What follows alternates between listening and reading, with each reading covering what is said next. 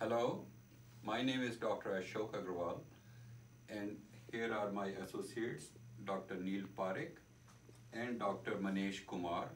We are all working in the Department of Urology at Cleveland Clinic, where we conducted a recent study on male oxidative stress infertility, or MOSI, and we published this very first study in the World Journal of Men's Health. The title of our study is on male oxidative stress infertility, proposed terminology and clinical practice guidelines for the management of idiopathic male infertility. This study was conducted at the American Center for Reproductive Medicine at Cleveland Clinic, and the study includes 91 authors who joined us from 26 countries and 6 continents. My colleague, Dr. Neil Parekh, who's a trained urologist and a specialist in male infertility, is now going to describe about this study and what we have done here. As we know, natural conception is a complex process. Only 76 to 85% of couples conceive within 12 months of regular timed intercourse. The World Health Organization estimates that roughly 190 million people struggle with infertility worldwide. Unfortunately, male factor is partially or wholly responsible for approximately 50% of cases of infertility. We know there are several causes of male infertility. These include hormonal, genetic, lifestyle causes such as obesity and smoking, systemic diseases, and varicoceles. However, the etiology of male factor infertility remains undefined in up to 50% of patients. These patients are subsequently classified as having idiopathic male infertility, which is defined as the presence of altered semen characteristics without an identifiable cause and the absence of female factor infertility. Idiopathic male infertility is a broad term with limited treatment options. The diagnosis of idiopathic male infertility can be an emotional roller coaster for many couples and can be a financial strain as well. However, this leads us to discuss more about the concept of male oxidative stress infertility, or MOSI. We know that oxidative stress plays a significant role in the etiology of male infertility. Specifically, small quantities of seminal reactive oxygen species, or ROS, are required for a number of sperm functions, including spermatogenesis and for fertilization, such as capacitation and acrosome reaction. However, 30 to 80% of infertile men have been shown to have elevated levels of ROS, which has also been shown to be a potentially treatable condition. We believe, and we strongly believe, that male reproductive potential cannot be adequately assessed if seminal oxidative stress is overlooked.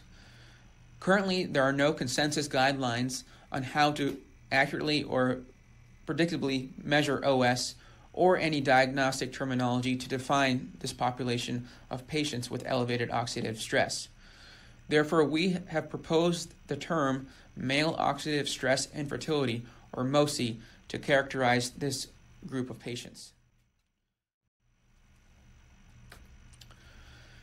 As you can see here, with roughly 50% of men contributing to infertility, which equates to about 93 million men, we can see that idiopathic causes incorporates about 50% of them, or 46.5 million men.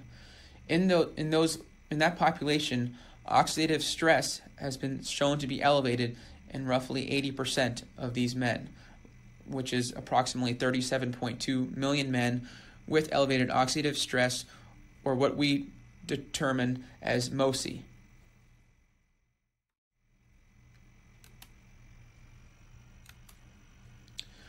So how do we diagnose MOSI? We look at oxidation reduction potential, or ORP, to be a clinically useful biomarker for the classification of MOSI.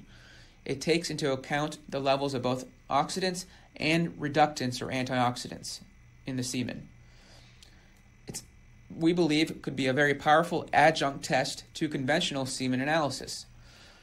The male infertility oxidative system, or myoxis, has been shown to be an easily usable and reproducible and cost-effective way of measuring ORP. Given the limited clinical utility of conventional semen analysis and the pathological consequences and ubiquity of OS among the subfertile population, we propose the incorporation of ORP into the diagnosis of MOSI. ORP levels have been shown to be significantly negatively correlated with sperm concentration, sperm motility, morphology, and total motile count. ORP levels have also been shown to be significantly positively correlated with sperm DNA fragmentation. Several studies have led us to utilize the cutoff value of 1.34 as a marker for abnormality when running ORP with the myoxis system.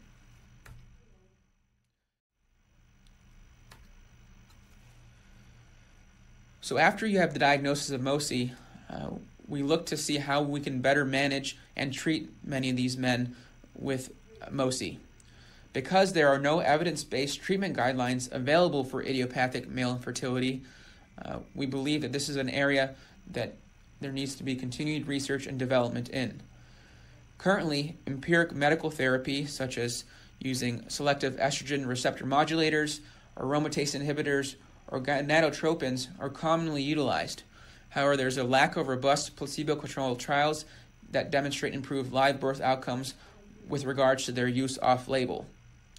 Similarly, we see an overabundance at times of the use of antioxidants in this population, and we must be wary of the risks of overuse of antioxidants, which may lead to a condition called reductive stress. Reductive stress can be as harmful or more harmful than high levels of oxidative stress in the semen. So by diagnosing men appropriately with MOSI using ORP as well as monitoring, which may provide a more targeted, reliable approach for using antioxidants, we feel that this is a great start in the management of this population. Further clinical trials are indicated to directly compare live birth rates among men with MOSI assigned to receive antioxidants versus other treatment options, including empiric medical therapy or ART. And we need to continue to develop treatment guidelines in this field. We have proposed our own guidelines specifically for men with MOSI, using a cutoff value of 1.34 as our ORP level for abnormal.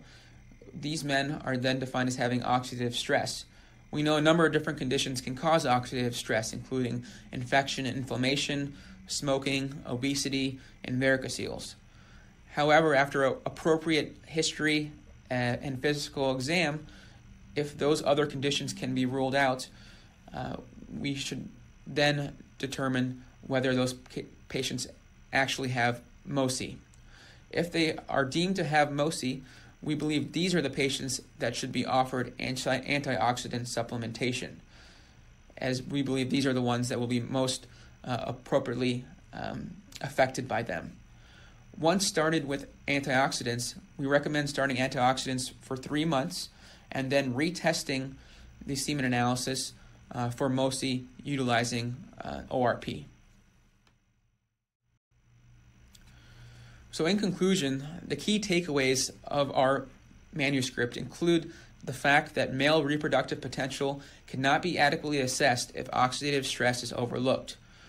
And we believe defining this subgroup of infertile men with MOSI, who are infertile men with abnormal semen characteristics and oxidative stress, is an important step in this direction.